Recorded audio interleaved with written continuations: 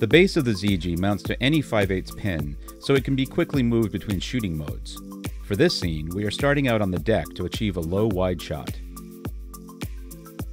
Now we drop the ZeeGee onto a combo stand and send it skyward.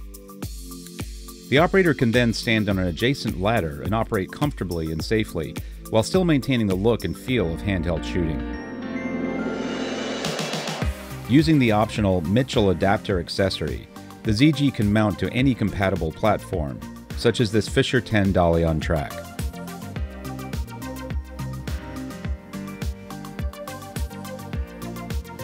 The operator has full control of the frame, as if shooting from a conventional head. By inverting the Mitchell adapter, we can hang the ZeeGee underslung from a jib arm. This allows for unique hybrid shots, where we can combine a smooth reveal with a slight agitation in the frame to maintain energy. Here, we've combined the dolly with a Steadicam vehicle mount. We are now able to roll on uneven ground without bumps, making the sideways adjustment more subtle.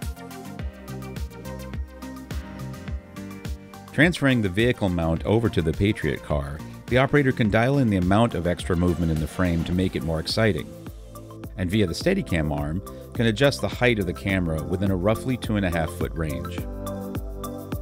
As an alternative to the Steadicam arm, the optional shovel handle can be combined with the undersling kit to allow the ZeeGee to be hung from above on a latex shock cord.